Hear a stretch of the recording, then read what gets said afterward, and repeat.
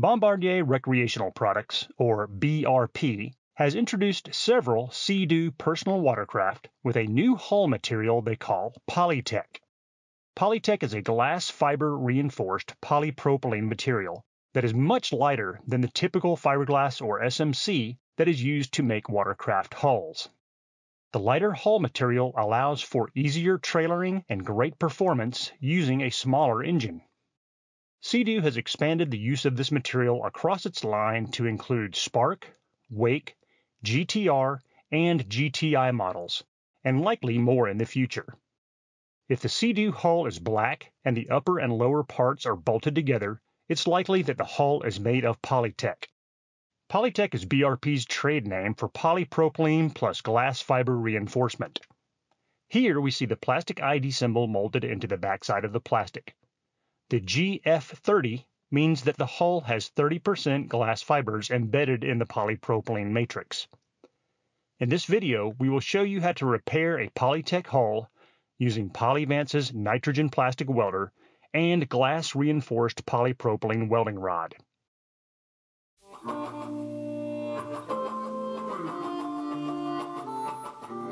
Sea-Doo's Polytec material is tough thanks to the glass fibers embedded in the polypropylene material, but it is not indestructible. As you can see here, the hull can be cracked and broken if struck with sufficient force. Needless to say, replacing a cracked hull can be an expensive proposition, but with Polyvance's products and techniques, you can make quality repairs that will save you thousands of dollars. We'll show you the repair technique on this 2-foot-long crack. Again, since the material is glass-reinforced polypropylene, we will use Polyvance's R18 glass-reinforced polypropylene welding rod.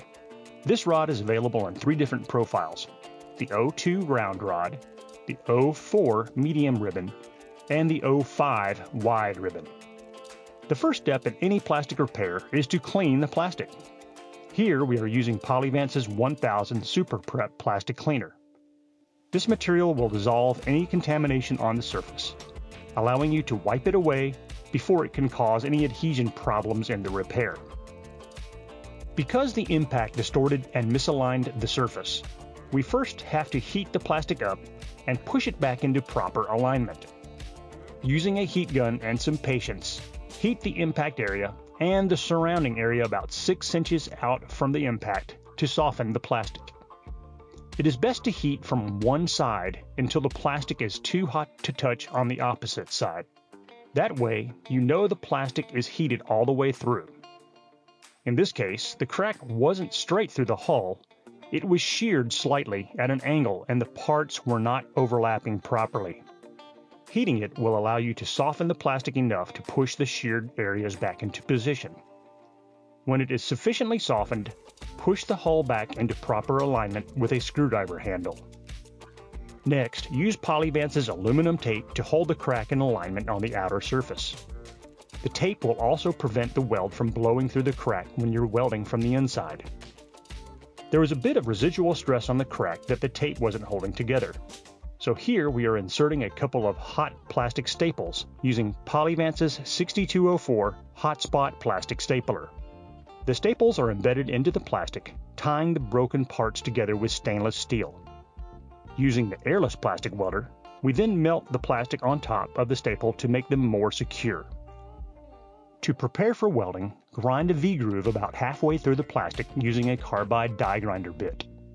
Here we are using Polyvance's 6122 round cutting bit and a 1/4 inch air die grinder.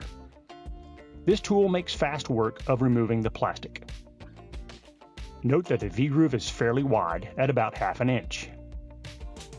Due to the stresses placed on the hull in operation, we want to make sure there's plenty of contact area between the welding rod and the hull.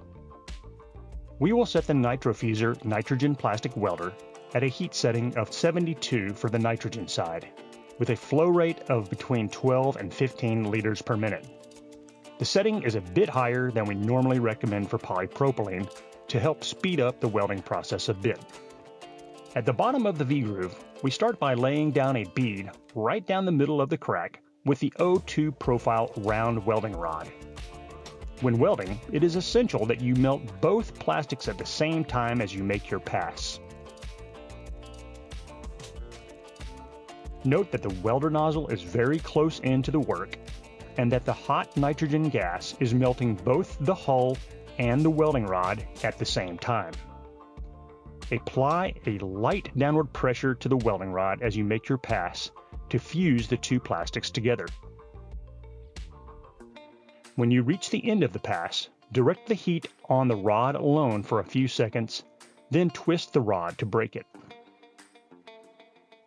Because the V-groove is so wide and deep, this repair will take several passes of welding rod to fill completely. Here we are welding with the 05 profile wide ribbon. Again, the same basic process is used.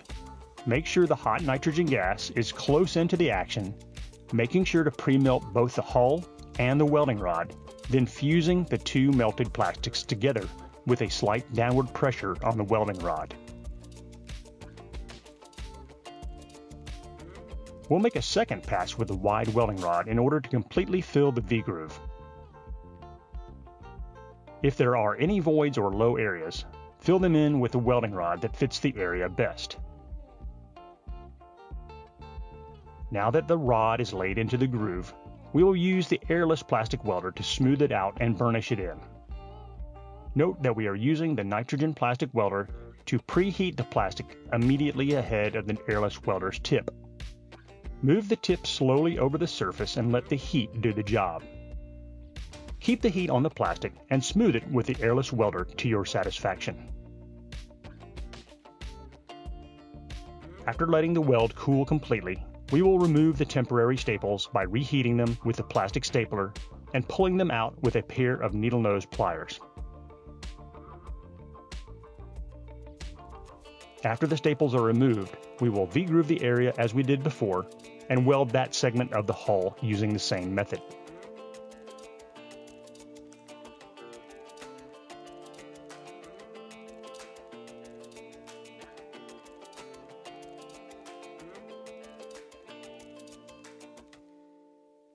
With the welds on the inside completely cooled, we will peel the tape off the outside and get it ready for repair.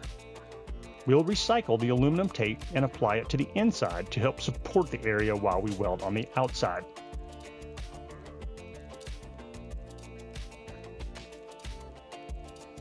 V-groove again with a carbide cutter bit along the cracks about halfway through the plastic.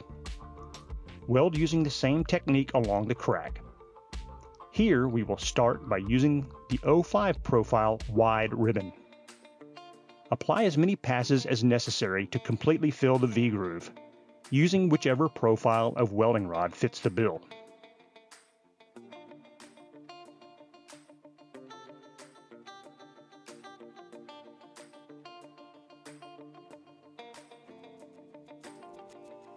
Here we started with the wide rod, then made a couple of passes with the 04 profile medium width ribbon, then capped it all off with a final pass of the 05 profile wide ribbon.